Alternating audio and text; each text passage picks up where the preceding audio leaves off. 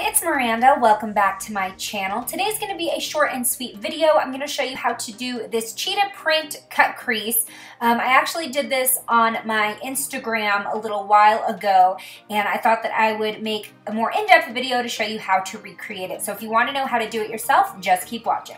So for this look, I'm using the new Maybelline Master Precise Ink Metallic Liquid Liner in the shades Stellar Sand and Black Comet, but I'm going to start out with the black. So I'm going to start this look as if I were just going to be doing a very thin winged liner.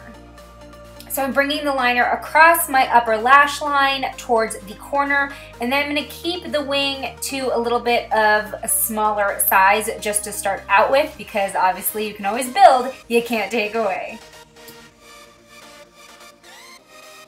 When I'm ready for the flick of the wing, I'm going to actually flick it a little bit inward and upward, and then I'm going to start the cheetah print pattern. So basically, cheetah or leopard print is a bunch of like parentheses shapes. That's how I like to draw them. It's like an easy way to get that look. So you basically make these bendy lines that face each other, and sometimes they can connect at one side, sometimes they can be a little bit off kilter. You can kind of play around with it to how you like it to look. I like to give a little bit of variety to my spots so that it's just not the same throughout the whole pattern. I also like to add dots here and there to fill in the space. So I'm gonna go ahead and do this basically in a cut crease shape. So it's gonna be sweeping right over my natural crease. You don't wanna put this in your crease because then if you open your eye, you'll probably smudge the liner. Although this stuff actually doesn't move. I mean, like, you can set it and forget it, but still you want to be able to see it when your eyes are open, so we're gonna do it above the crease.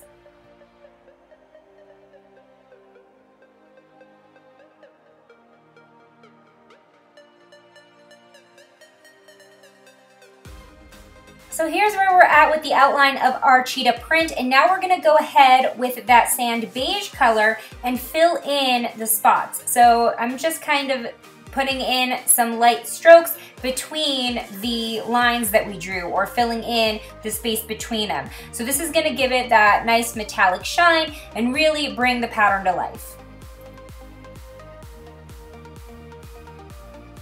And that is literally it. It's so easy. I just added some false lashes to finish the look, and I'm done. So you can do this on both eyes. You can do like an asymmetrical look and just rock a regular winged liner on the other eye. Whatever you want to do, I think this look is fierce.